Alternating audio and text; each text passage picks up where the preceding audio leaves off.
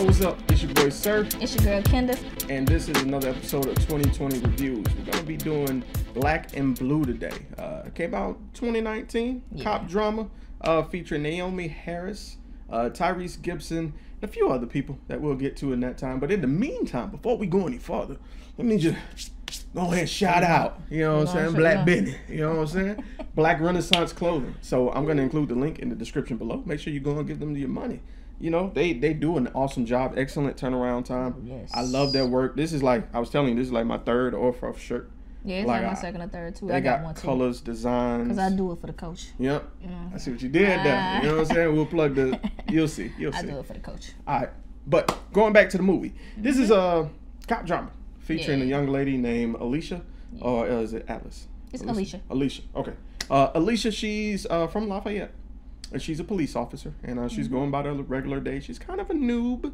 I think she said it was like her fourth week or so working the force. And she's coming to try and help her neighborhood.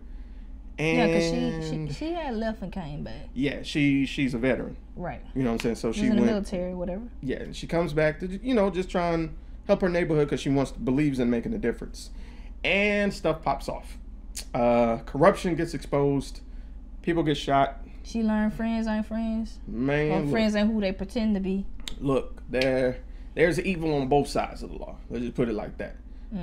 She sees an incident, and to prevent herself from being a witness, she's shot, and she has to escape from the police who are crooked, which she can't tell who's who at the point. Yeah, she's shot, but at the time she's currently wearing a body cam for y'all that don't know. She witnesses a murder done by a crooked policeman. Well, the crooked policeman, I think their name was Smitty, also known as Bia Knapp. James Moses, who goes as Brown. Yeah, Brown, the black guy.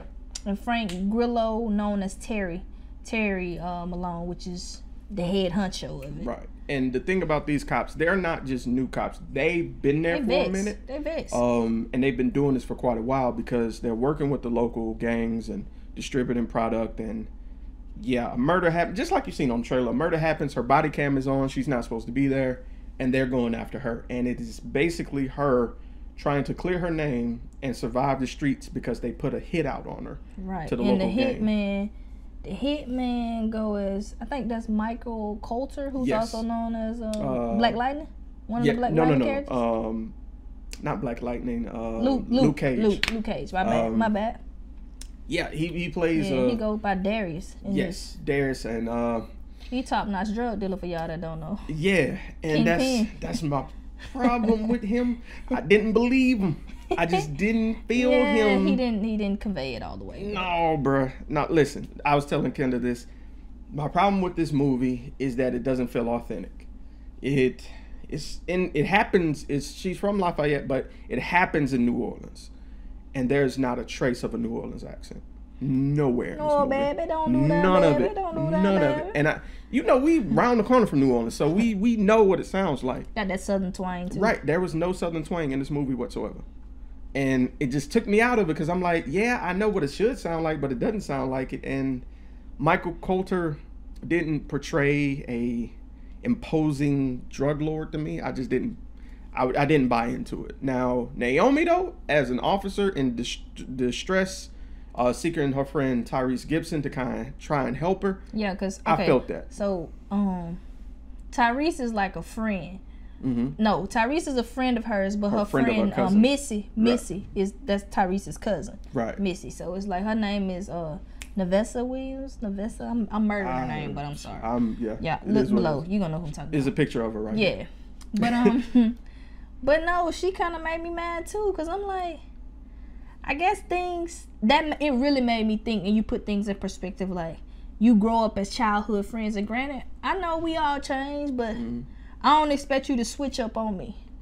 But then again, I guess, when you wearing that badge, you're not repping us no more, I guess. That's what they felt. She pulled up. She wasn't loyal to them no more. Right. She pulled up with a partner at a local convenience store. Yeah, partner name, for y'all that don't know, her partner name is Kevin. His real name is Reed Scott, but his character name is Kevin. So her and Kevin pull up at the little 7-Eleven where Tyrese works.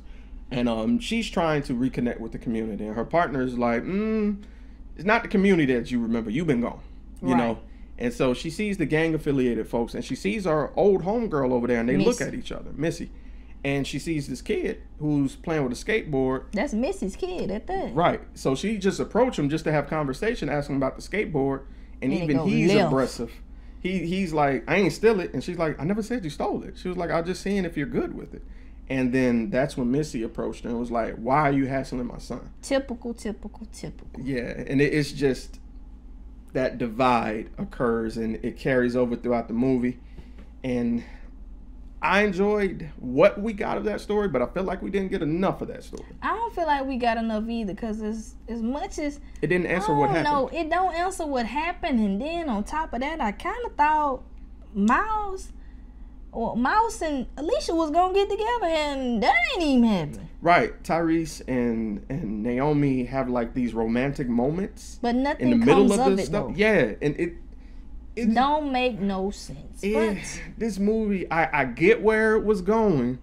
You can't give a title like Black and Blue and you don't fulfill it. I would say. Right? Yeah, I left this movie. It was like, oh, that's it. Like, what happens is she eventually clears her name somehow. No, I'm just saying somehow, and the ending is like. Don't spoil it for the people. I'm not. I'm just saying the ending. You're going to be like, oh, that's it. Like I literally like hung around thinking there'd be something extra, and it wasn't. So cliffhanger, huh? It might have been a better movie. It might have been who edited the movie. Did it leave you like a cliffhanger? No. It just made me feel. No, it made me feel like that was the ending. It was like that was the ending y'all chose. And I was like, you okay. Wanted more. Yes, I wanted more resolution. I wanted something to actually come of it, because I get you. Maybe one day we'll talk more about it, but just to discuss it for now, I'm not going to get into it. If you holler at me, I'll let you know what I really think about it. You don't think you did that today? I mean, as far as like breaking it down, spoiling it, and everything. Okay. I got some stuff with that story. You had a lot to say right there. But I'm sorry. I can't help it. But it made me feel like, I hate to say this, I was telling you earlier, it felt like a knockoff Training Day. It did. So check it out if you ain't got nothing else to do, but don't buy it. Don't buy it. It ain't. Don't tell them. I'm just saying, save your money, bro. Save your money. People do what you want to do with your money. I just wouldn't pay for it. That's just his opinion, and we're all entitled to that. Right. I just wouldn't. I know Deion Taylor probably feeling some kind of way to hear you say that. Hey, I'm sorry, That's Deion. That's the director for y'all. Deion, fire your editor, because whoever cut up this movie didn't do a good job. I feel like there was a lot missing. Way to speak on how you feel. Just being real. You know what? Where are we gonna stop while he going ahead? It's your girl Kenda. Hey, I'm sorry. We out. Peace. I'm sorry. I gotta be honest, man.